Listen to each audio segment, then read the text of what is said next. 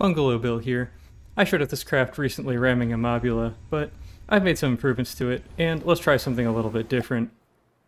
This time I'll bring in Retribution. It comes with 2 Hakes, and let's give it a quick shot. The APN guidance works much better, so we're going to lead our target on the way in this time. The Retribution is now gone. Let's chase the Hakes. Unfortunately, the Hakes are quite fast, and we're starting on a tail chase, so it'll take us a little bit. For the first one, at least. Alright, that Hake is down. And we got the next one. Actually, I thought I'd tag in a small addendum because I just did this test, and I really enjoyed watching it. Here we're attempting to take down an Enigma swarm.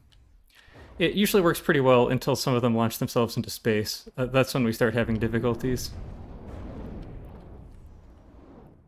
In this case, we launched ourselves into space. The wisdom of having a positive altitude adjustment is coming a little bit into question here.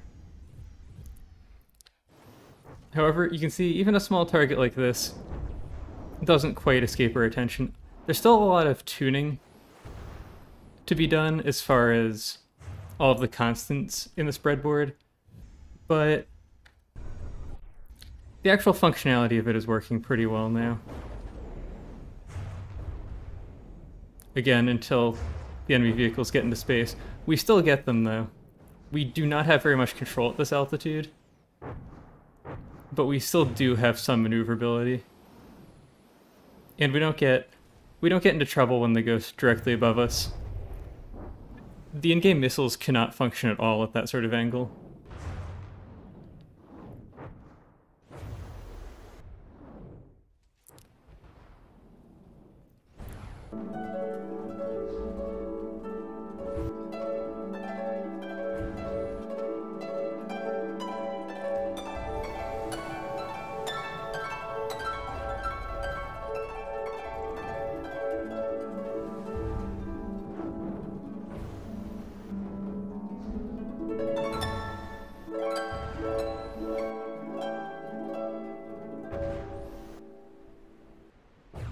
And there we have it, an Enigma swarm murdered by a kinetic ramming vehicle. I hope you enjoyed watching, and goodbye.